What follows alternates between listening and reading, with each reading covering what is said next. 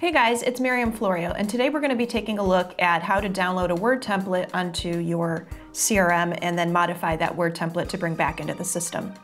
So the Word templates or Excel templates can be accessed through the templates area of the system. There are some out-of-the-box templates, as you can see, that come with CRM.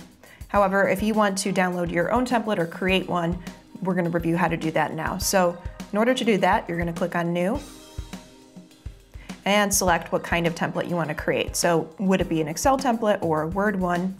I'll click on Word, and then I can select what entity. So what primary entity do you want to merge the fields in for? And so if it's going to be for your accounts, like Dear Customer, maybe put their address information on there, you're going to want to select Account. Of course, you can create a template for virtually every entity in the system, including your custom entities, as you can see here. So I'm going to select the primary entity and choose Select Entity. And then you can also add additional information to the template. So it's not just the information that you're seeing on the account entity. Let's say, for example, I want to add address or email information as fields, as merge fields on the template. I'm going to select those from this list right here. You can see there's also end-to-one relationship entities here, so like user information, perhaps you want to put a signature at the bottom, etc. You can select that there. And also end-to-end relationship. So once you've selected what you need as far as fields are concerned, click Download Template. And then I'm going to save that and open the template. What you'll want to make sure that you have is access to the Developer tab, so you might need to change your security inside of Microsoft Word in order to see that. Once you expose the Developer tab, you're going to click on XML Mapping pane, and then change the XML mapping to the Microsoft document template. As you can see here, it's pretty clear which one you need to select.